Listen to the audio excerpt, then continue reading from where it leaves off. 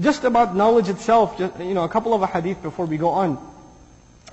One hadith, beautiful.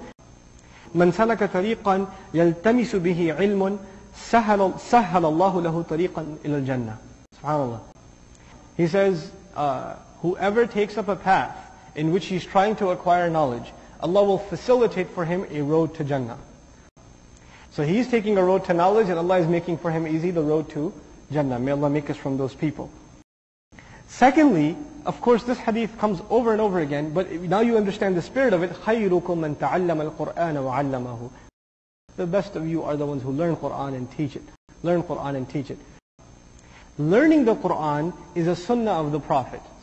He's the first one who learned Qur'an. So when you're learning Qur'an, you are doing what the Messenger himself did, sallallahu alaihi wasallam. Teaching the Qur'an is not only a sunnah of the Prophet, it is the sunnah of Allah Himself. عَلَّمَ الْقُرْآنِ. Allah, He taught the Qur'an, right? So imagine the power of learning and then also teaching the Qur'an, and then you'll appreciate the beauty of these words. خَيْرُكُمْ مَنْ تَعَلَّمَ الْقُرْآنَ وَعَلَّمَهُ. What more noble task can there be? That you're mimicking the activity, not just of the Messenger, but an act of mercy given by Allah Himself. Ar-Rahmanu 'allama al-Qur'an. He is the one who taught. The exceedingly merciful is the one who taught the Qur'an.